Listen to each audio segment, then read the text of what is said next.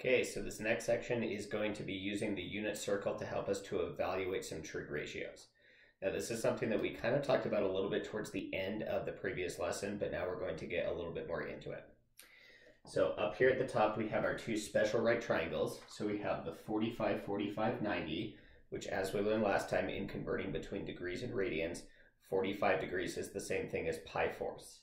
So we could also call this a pi force, pi halves triangle. Pi halves is the same as 90 degrees.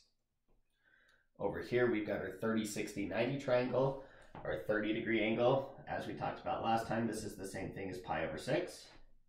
60 degrees is the same thing as pi over 3. And then the 90 degrees, once again, that is the same thing as pi over 2. Now, in looking at our unit circle, which we talked a little bit about last time in class, the unit circle is what we're going to use to help us to figure out exactly what these trig ratios are. Now, the nice thing is every single trig ratio that we are going to use is going to involve one of these two triangles here. We're going to be looking at those different angles that are on the unit circle, and this is why those reference angles that we talked about last time were important, because all of the reference angles that we are going to see today are going to be 0, 90, 30, 45, or 60. Okay, so let's take a look at something that is in the first quadrant right now, just to kind of keep it easy. So in our unit circle here, let's say that we wanted to evaluate sine, cosine, and tangent of pi thirds, for example.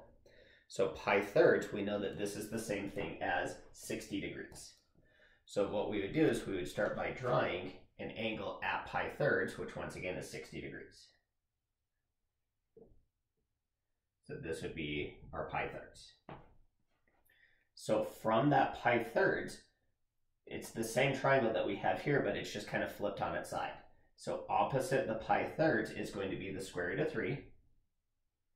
Right next to the pi thirds, so the adjacent side is going to be 1, and then our hypotenuse is going to be 2. So now that we have our triangle, now we can evaluate each of our different trig functions. So sine of pi thirds is equal to opposite over hypotenuse. That's what sine is. So the opposite is the square root of 3. The hypotenuse is 2. So this would equal square root of 3 over 2. If we wanted to do cosine, cosine would be 1 over 2, because that is adjacent over hypotenuse. And then finally the last one, tangent. This would be opposite over adjacent, so that would be the square root of 3 over 1, which in this case just simplifies to give us the square root of 3. Okay? Now this works the same way with any other values that we would use, but let's talk about how we use our reference angles to find something that is not in the first quadrant. The first quadrant's always easy because you're just copying one of those two triangles that we have there. Okay? So let's say instead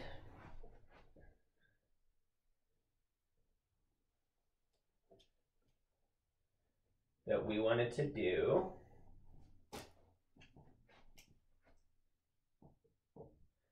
let's stick with the pi thirds angle. Let's actually just do 2 pi thirds. So for 2 pi thirds, I'm going to show you kind of a trick that we can use with radians. We talked about last time how we convert back and forth between degrees and radians by just using our conversion ratio. So you could just use the exact same conversion ratio. So we would multiply this by 180 over pi, simplify that down, and in that case, for this one, that would give us 120 degrees. But one thing that you can do is we can kind of look at this almost like a fraction. So when looking at radians, we know this is 0 degrees and 0 radians, and over here at 180 degrees, that is the same thing as pi. But what we're going to do is we're going to look at just the top portion of our unit circle, and we're going to break this up into pieces. The number of pieces is going to be whatever your denominator is. So we have 2 pi thirds, so I'm going to split this into 3 pieces. So this angle that we have here would be 1 pi thirds. This angle that we have here would be 2 pi thirds. If we went all the way over to here, that would be 3 pi thirds, which 3 pi thirds simplifies down to give us pi. So that's just something you can use to help you figure out which quadrant it's located in, just so that way you don't necessarily have to convert each time. But if you need to convert by using the ratio we did last time, that is perfectly fine. So we know we're looking at this angle here, and we're looking at the same exact triangle. We know that our reference angle is going to be pi thirds, so we're looking from the pi thirds. So opposite of the pi thirds, so from this angle, the opposite side is the square root of 3, the hypotenuse is 2, and the adjacent side is going to be the 1. But now we run into a problem. We are on the left side of the x-axis. So that tells us that these x values that we have here are negative. So because we're on that left side, instead of making this 1, we have to make it a negative 1 instead. So if we're in either the second or third quadrant, your x coordinates have to be negative. We'll talk about some more of these in a few minutes, but the y coordinates, if you're in the first or second quadrant, your y coordinate will be positive. If you're in the third or fourth, since we're reflecting that upside down, if you're in the third or the fourth quadrant, your y value would be negative. Regardless of which quadrant you're in, your hypotenuse will always be a positive though. So now we're going to use our unit circle to figure out sine, cosine, and tangent of the 2 pi thirds, which was this angle that we had here. So sine of 2 pi thirds, cosine of 2 pi thirds, and tangent of 2 pi thirds. So sine will be opposite over hypotenuse, so that will be square root of 3 over 2.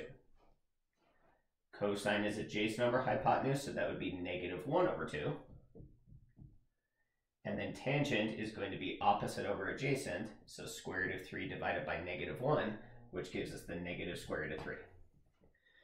So you'll notice that we got all of the same numbers that we got from the previous one, just some of them are negative instead of being positive. That is going to be true for all of the different trig ratios that we're going to look at. Most of these values that you see are going to repeat themselves over and over again. They just might be in a different spot, or we might see them as a negative instead. Okay? Okay, so now this next one that we're going to look at pi force, and then we're going to look at one that has a reference angle of pi force. So sine, cosine, and tangent of pi force, so we're just using our first triangle that we have here, the 45, 45, 90. So remember, sine is opposite over hypotenuse, so that would be 1 over the square root of 2. Now remember, we can't have the square root in the denominator, so we have to multiply both the top and the bottom by that square root to rationalize the denominator. So multiply top and bottom by root 2, and we get root 2 over 2. Cosine of pi force is adjacent over hypotenuse, so for this one that would also be 1 over the square root of 2. So just like above, this would simplify to give us root 2 over 2. So then tangent of pi force, tangent is opposite over adjacent, so that would be 1 over 1, which is just 1. Now we're going to look at one that has a different reference angle, but you're going to see that the properties are going to work the same. Our values are going to be the same, we just might have some that are positive and some values that are negative. Okay? So the angle that we're going to look at is 5 pi force. Okay? So once again, we can use our conversion ratio and just convert this. So 5 pi over 4, and then we'd multiply this by 180 over pi. That unit of pi that we have would cancel, so we would do 5 times 180 divided by 4, which is the same as 225 degrees. So we know 225 degrees, we'd have 90, 180, 270, so it's going to be in this quadrant right here. The other option, doing this like what we did in the last problem, we're going to cut the top and bottom into the number of pieces that we have in our denominator. So this is 5 pi over 4, so we're going to cut the top half of the unit circle into 4 equal pieces. So we have our first piece here, our second piece would actually be the y-axis, our third piece, and then the x-axis would be the fourth piece. Then in the bottom we could do the same thing, so 1, 2, 3, 4. So the top is cut into 4 pieces, the bottom is cut into 4 pieces. Now just starting at 0 degrees, or 0 radians, we would just count to 5 pi fourths. So we have 1 pi fourth, 2 pi fourth, 3 pi fourths, 4 pi fourths, which simplifies to give us pi. 5 pi fourths, once again, would be right here. So this is the angle measurement that we want. Now, since it's a pi fourth, we know that our reference angle is going to be pi fourths, or if we were using the angle measurements, to go from 180 to 225 degrees, if we subtract the 2, that gives us 45 degrees. So we know this is our reference angle, and this is that 45-degree angle. We are on the left side of the x-axis, so that means that our x value has to be a negative, so -1. We are also underneath that axis, so therefore our y value also has to be a negative, so that will be -1. Our hypotenuse, like we talked about before, is always positive, so that's going to be square root of 2. So now we will evaluate. So sine is opposite over hypotenuse, so that would be -1 over the square root of 2. So similar to what we had here, just negative, so therefore this will simplify to give us -√2 over 2. Cosine is adjacent over hypotenuse, so that would be -1 over √2, which also simplifies to -√2 over 2. And then tangent is going to be opposite over adjacent, so that would be -1 over -1, which simplifies to give us +1. So once again, we got all of the same values that we got over here, just some of our values ended up being negative. Okay? Okay, so the last group that we have are ones involving pi over 6. So pi over 6, that's going to be the 30 degrees. So now we're just dealing with this triangle over here again. So for sine of pi over 6, sine is opposite over hypotenuse, so that would be 1 over 2. Cosine is adjacent over hypotenuse, so that would be √3 over 2. And then tangent, we have opposite over adjacent, so that's 1 over √3. We multiply top and bottom by √3, so that gives us √3 over 3. So these are going to be the base values that we're going to look at. So now we're going to use this to figure out sine, cosine, and tangent of 11 pi over 6. So we've done ones in the first quadrant, second quadrant, third quadrant. Now this one is going to end up being in the fourth quadrant. So just like what we talked about before, we can just take this and we can use that conversion ratio from before. So 11 pi over 6, multiply this by 180 over pi. The pi's cancel, so if we simplify this in the calculator, that is going to give us 330 degrees. We know as we go around, we have 90, 180, 270, 360. So it's between 270 and 360. So it would be right here. And that reference angle to go from 330 back up to 360 is 30 degrees, or pi over 6. Okay? To use the counting method like we talked about before, we would divide the top and bottom portions each into groups of 6. So we have the top part here. So we would have 1, 2, 3, 4, 5, 6. So we have 1 pi 6, 2 pi 6, 3 pi 6, 4 pi 6, 5 pi 6, 6 pi 6. Now you'll notice that a lot of those can simplify. So for example, 2 pi over 6. 2 pi over 6 simplifies to pi over 3. Pi over 3 we know is 60 degrees. 2 pi 6, if we do 2 times 30 degrees, that also gives us 60 degrees. Okay? So we've got our 6 on the top, and then we'll do the 6 on the bottom. So we have 1 pi 6, 2, 3, 4, 5, 6, 7, 8, 9, 10, 11 would be right here. So that's how we would get there if we were just counting around. Okay? So from the 30-degree angle, the opposite side is 1, but since we're below, that means it's got to be negative. The adjacent side, so the one next to it, is the square root of 3. Now, since it's on the right-hand side, that means it's going to be positive. So √3, get rid of these. And then finally, our hypotenuse is going to be 2. So now we can find sine, cosine, and tangent for these angles that we have here. So sine, opposite over hypotenuse, so that would be -1 over 2. Cosine is adjacent over hypotenuse, so that would be √3 over 2. And then tangent is opposite over adjacent, so -1 over √3. which if we rationalize that gives us negative root 3 over 3. So once again, we got all the same numbers that we got here, just some of them ended up being positive, some of them ended up being negative. So you can always use these three reference angles to help you figure out what the values will be. You'll just need to figure out which ones are positive, which ones are negative. Now I'm going to show you a trick that you can use to help you figure this out a little bit more quickly so that you don't necessarily need to draw the triangles in every single time.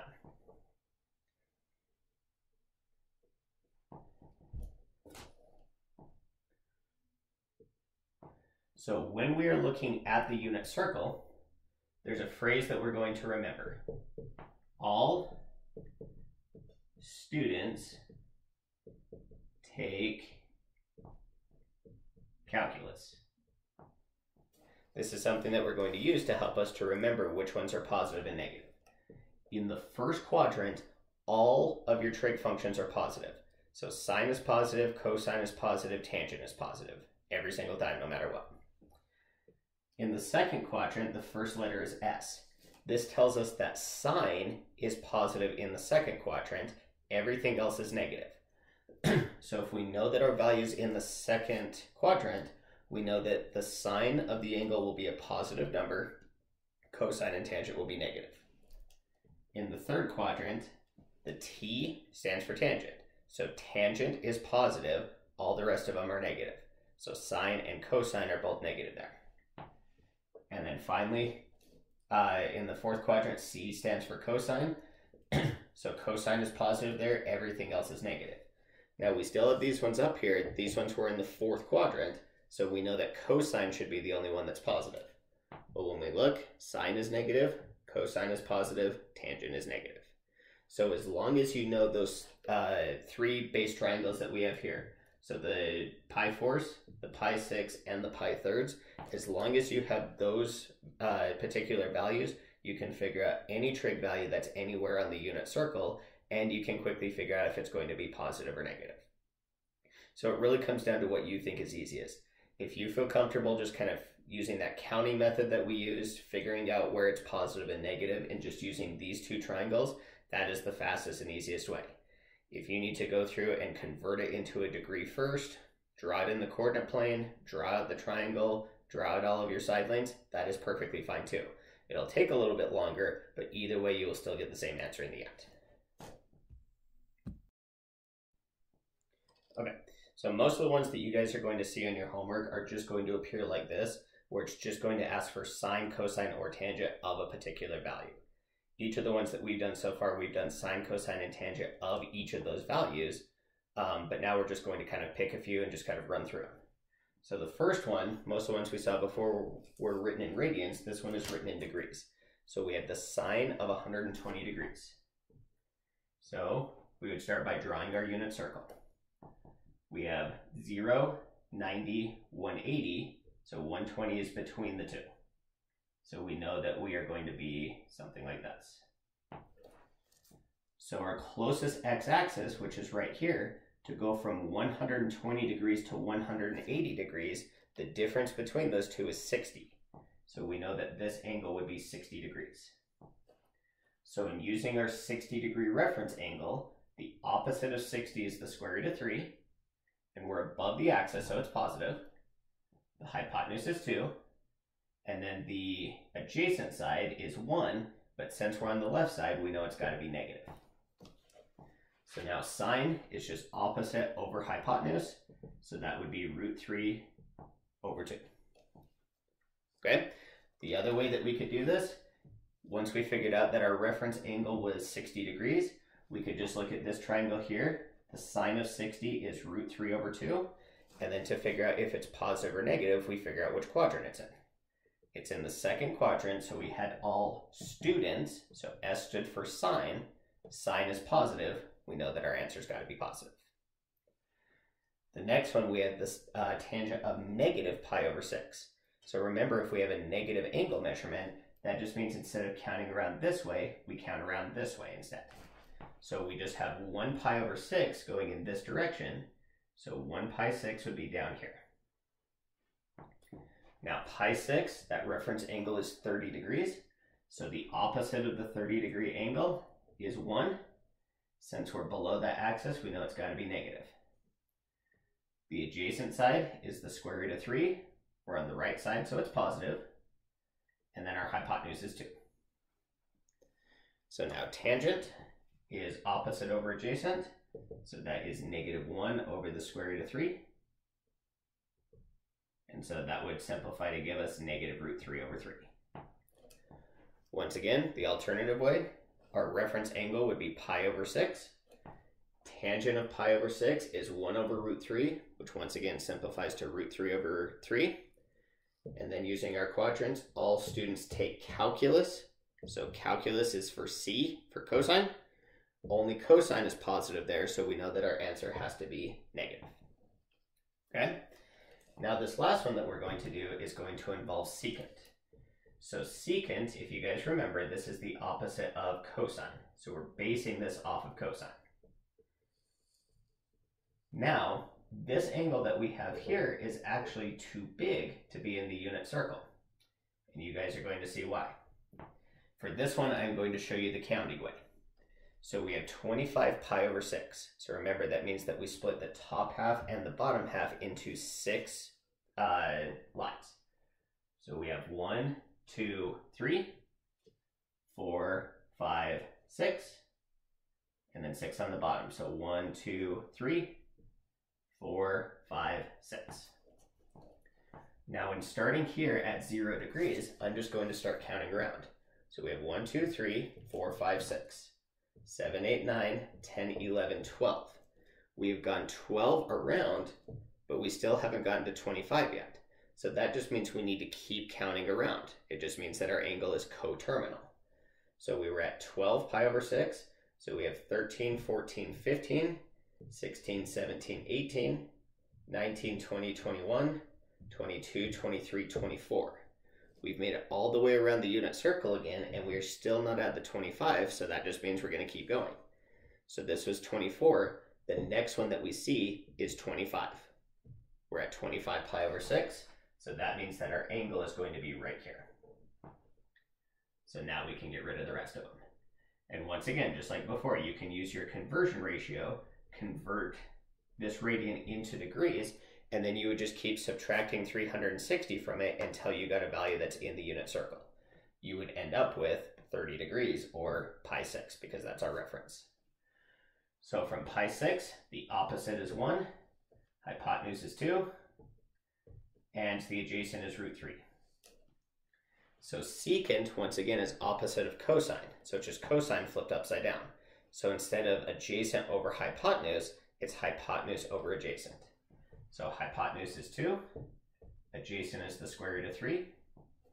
So to rationalize our denominator, we multiply top and bottom by √3, and this gives us 2√3 over 3. So that is what our value is going to be there. Okay? Okay, so for the last ones that we're going to talk about, every single one of the angles that we have had have been between each of those coordinates. Now we're going to talk about what happens if the angle that we have is on one of those coordinates. So for example, we know that this line here was 0 degrees and 0 radians. Let's say that we wanted to evaluate sine, cosine, or tangent of 0 degrees. So sine of 0, cosine of 0, tangent of 0.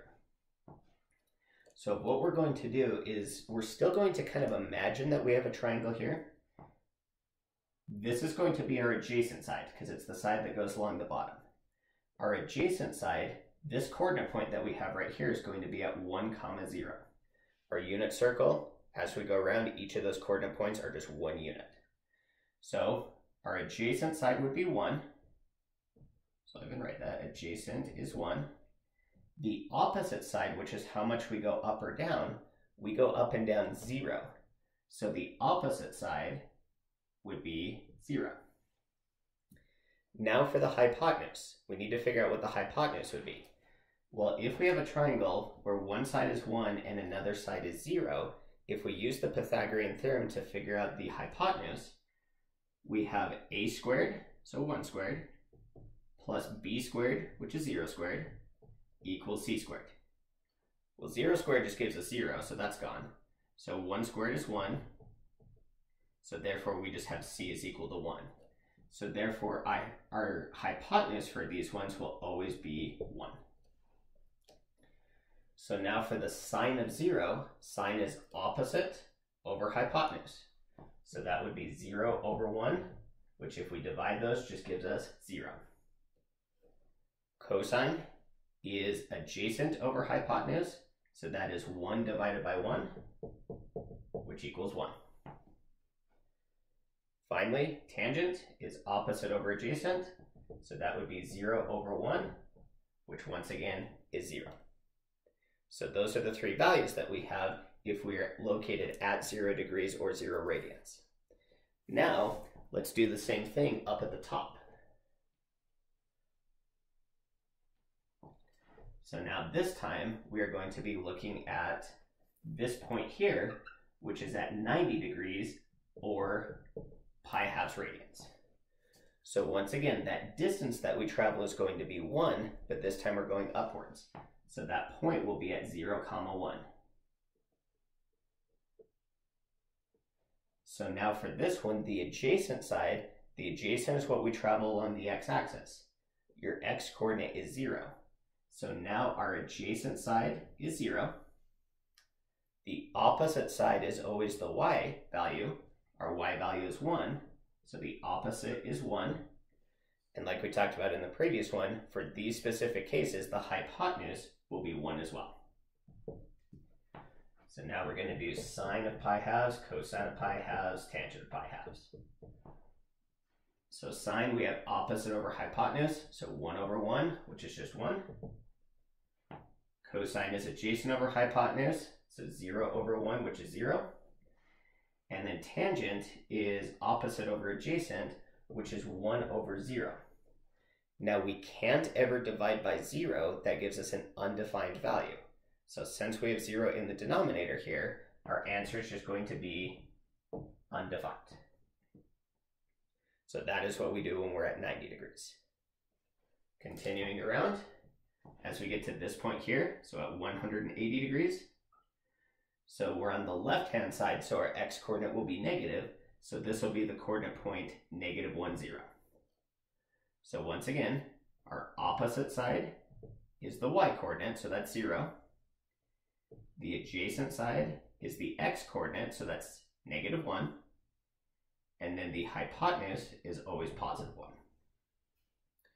So, to do sine, cosine, and tangent, last time I did it in terms of radians, so this time I'm going to do degrees.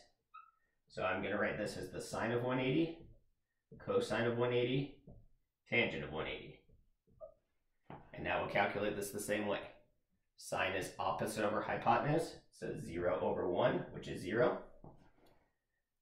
Cosine is adjacent over hypotenuse, so that's -1 over 1, which is -1. And then tangent is opposite over adjacent, so that is 0 over -1, which is 0. So those are what the values will be there. Now finally, going down to the bottom side, so this is at 270 degrees or 3 pi halves. I also forgot to write this is pi radians over here.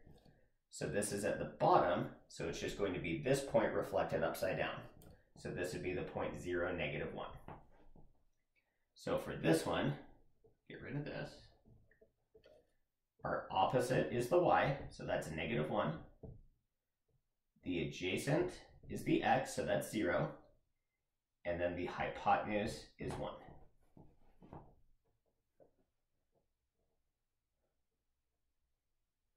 So last time I did degrees, this time we'll do radians.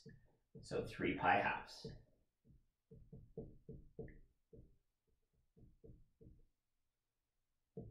So sine is opposite over hypotenuse, so that's -1 over 1, which is -1. Cosine is adjacent over hypotenuse, so that's 0 over 1, which is 0.